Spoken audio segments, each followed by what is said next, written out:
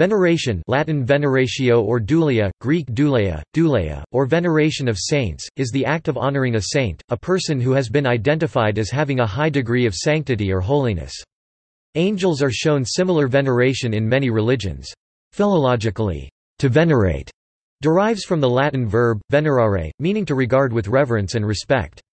Veneration of saints is practiced, formally or informally, by adherents of some branches of all major religions, including Christianity, Judaism, Hinduism, Islam, and Buddhism. Within Christianity, veneration is practiced by groups such as the Eastern Orthodox Church, the Roman Catholic, and Eastern Catholic churches, all of which have varying types of canonization or glorification procedures. In the Catholic and Orthodox churches, veneration is shown outwardly by respectfully bowing or making the sign of the cross before a saint's icon, relics, or statue, or by going on pilgrimage to sites associated with saints. In general, veneration is not practiced by Protestants. Hinduism has a long tradition of veneration of saints, expressed toward various gurus and teachers of sanctity, both living and dead. Branches of Buddhism include formal liturgical worship of saints, with Mahayana Buddhism classifying degrees of sainthood. In Islam, veneration of saints is practiced by many of the adherents of traditional Sunni Islam, Sunni Sufis, for example, and Shia Islam, and in many parts of places like Turkey, Egypt, South Asia, and Southeast Asia.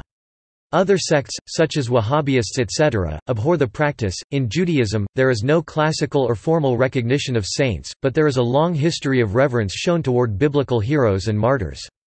In some regions, for example within Judaism in Morocco, there is a long and widespread tradition of saint veneration.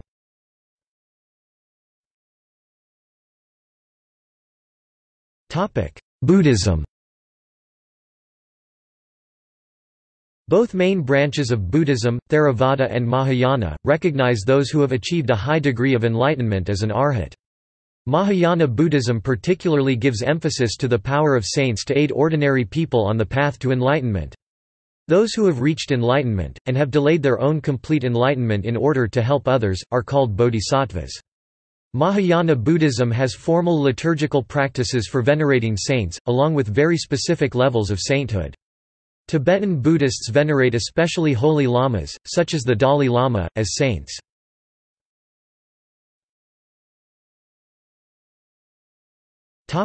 Christianity. Veneration towards those who were considered holy began in early Christianity, with the martyrs first being given special honor. Official church commemoration of saints in Rome beginning as early as the 3rd century. Over time, the honor also began to be given to those Christians who lived lives of holiness and sanctity. Various denominations venerate and determine saints in different ways, with some having a formal canonization or glorification process. It is also the first step to becoming a saint.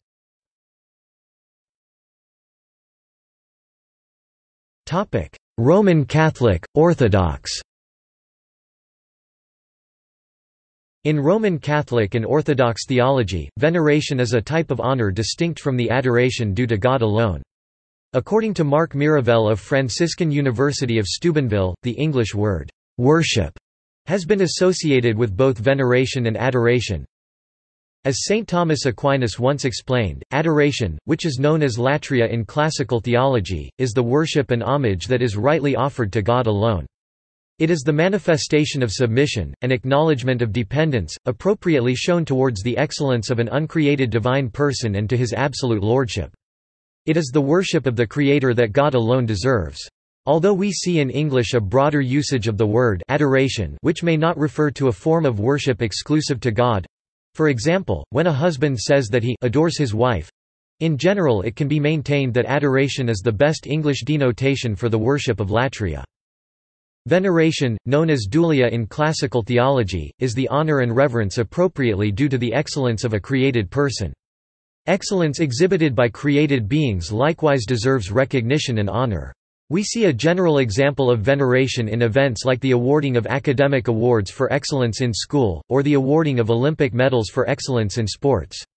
There is nothing contrary to the proper adoration of God when we offer the appropriate honor and recognition that created persons deserve based on achievement in excellence.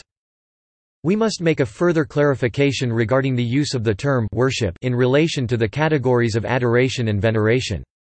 Historically, schools of theology have used the term worship as a general term which included both adoration and veneration. They would distinguish between worship of adoration and worship of veneration. The word worship, in a similar way to how the liturgical term cult is traditionally used, was not synonymous with adoration, but could be used to introduce either adoration or veneration. Hence Catholic sources will sometimes use the term worship not to indicate adoration, but only the worship of veneration given to Mary and the saints. Church theologians have long adopted the terms latria for the type of worship due to God alone, and dulia and proskynesis for the veneration given to angels, saints, relics and icons. Catholic and Orthodox theologies also include the term hyperdulia for the type of veneration specifically paid to Mary, Mother of Jesus, in Catholic and Orthodox traditions. This distinction is spelled out in the dogmatic conclusions of the Seventh Ecumenical Council 787, which also decreed that iconoclasm, i.e. forbidding icons and their veneration, a dogma central to the iconoclastic controversy, is a heresy that amounts to a denial of the incarnation of Jesus.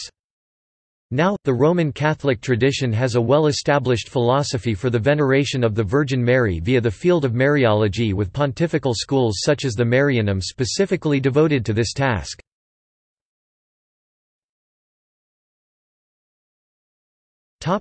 Protestant. In Protestant churches, veneration is sometimes considered to amount to the heresy of idolatry, and the related practice of canonization amounts to the heresy of apotheosis. Protestant theology usually denies that any real distinction between veneration and worship can be made, and claims that the practice of veneration distracts the Christian soul from its true object, the worship of God. In his Institutes of the Christian Religion, John Calvin writes that he distinction of what is called dulia and latria was invented for the very purpose of permitting divine honors to be paid to angels and dead men with apparent impunity.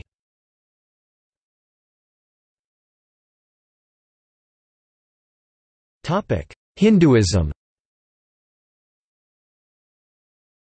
Hinduism has a long-standing and living tradition of reverence toward saints, with the line often blurring between humanity and divinity with some Hindu deities.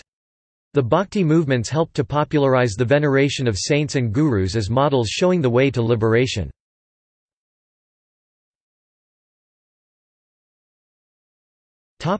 Islam.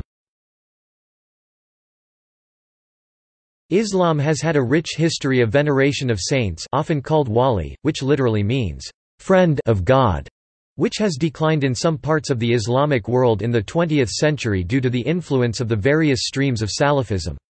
In Sunni Islam, the veneration of saints became a very common form of religious celebration early on, and saints came to be defined in the 8th century as a group of special people chosen by God and endowed with exceptional gifts, such as the ability to work miracles.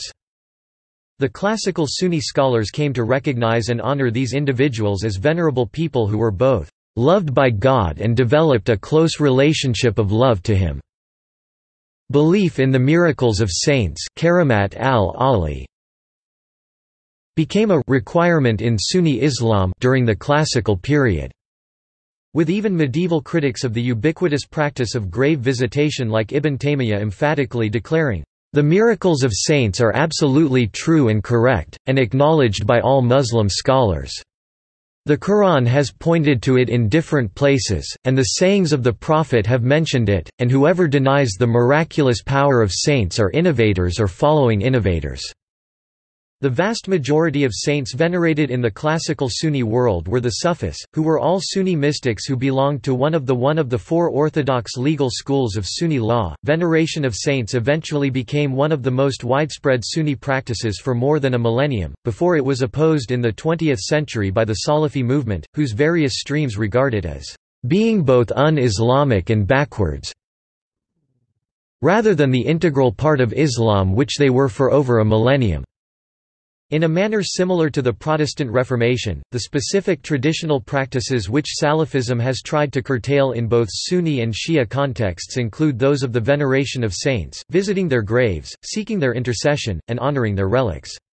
As Christopher Taylor has remarked, throughout Islamic history a vital dimension of Islamic piety was the veneration of Muslim saints, due, however to certain strains of thought within the Islamic tradition itself, particularly pronounced in the 19th and the 20th centuries.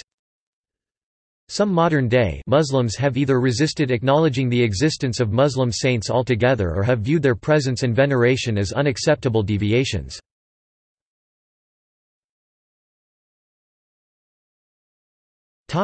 Judaism.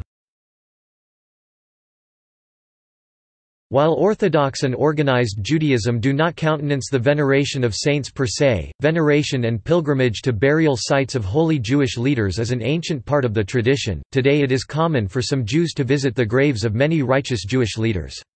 The tradition is particularly strong among Moroccan Jews, and Jews of Sephardi descent, although also by some Ashkenazi Jews as well. This is particularly true in Israel, where many holy Jewish leaders are buried. The Cave of the Patriarchs in Hebron, Rachel's tomb in Bethlehem and that of Maimonides in Tiberias are examples of burial sites that attract large pilgrimages in Israel. In America, the only such example is the grave site of Rabbi Menachem Mendel Schneerson, at the Ohel, in the cemetery in Queens where he is buried alongside his father-in-law. During his lifetime, Schneerson himself would frequently visit the gravesite Ohel of his father-in-law, where he would read letters and written prayers, and then place them on the grave. Today visitors to the grave of Schneerson include Jews of Orthodox, Reform and Conservative background, as well as non-Jews. Visitors typically recite prayers of psalms and bring with them petitions of prayers written on pieces of paper which are then torn and left on the grave.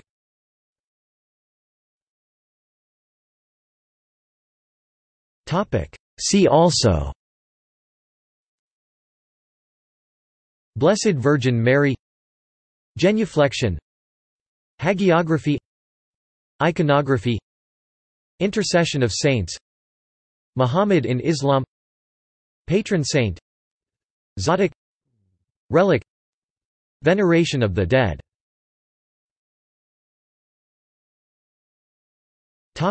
Notes.